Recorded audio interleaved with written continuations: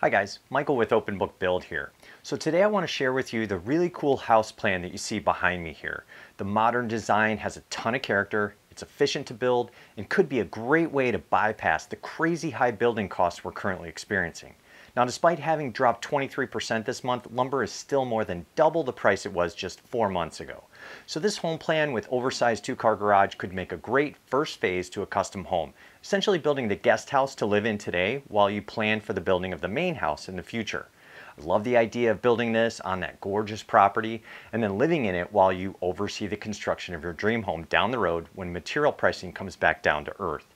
Now, this efficiently sized space could also make a great rental unit once the main house is built. So let's talk a little about what makes this design efficient to build. Now, we've got a slab foundation, so put a check in the affordable design column. And what would typically be the unused attic space above the garage is actual living space. So put another check in the affordable column.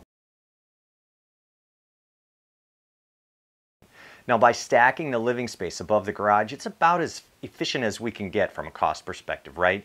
We use the same foundation, the same roof framing, same roof over both spaces, saving some serious costs there. And as you guys know, staircases eat up quite a bit of space. But in this design, the stairs are on the outside to maximize storage in the garage and upstairs living area. Affordable? Check. Now, this little plan design has some serious bling to it. We've got a modern railing on the stairs going up, a 6-foot deep deck to extend your living space to the outdoors, and check out that simple shed roof that will be super easy to install a standing seam metal roof or whatever material you choose. No valleys, just one main roof plane that would be perfect for those solar panels.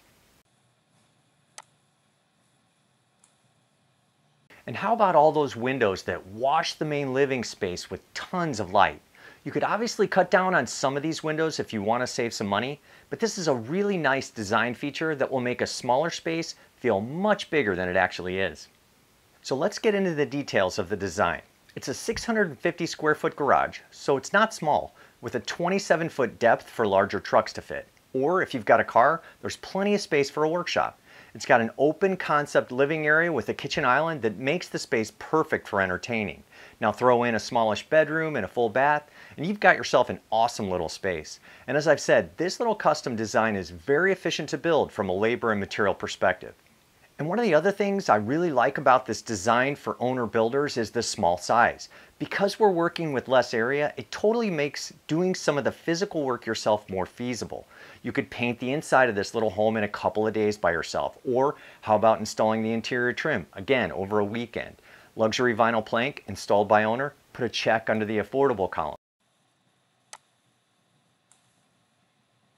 Now, this house design is available through a company called America's Best House Plans. I'll put the link to the plan in the video description if you want more information.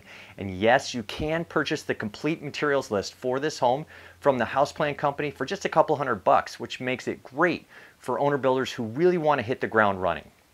So to wrap up this discussion, I think this modern house garage design is a great way to get a custom look and feel without breaking the bank. And if you're looking for a way to get started on your future custom estate without going all in with the current crazy high lumber market, this could be a great way to get started.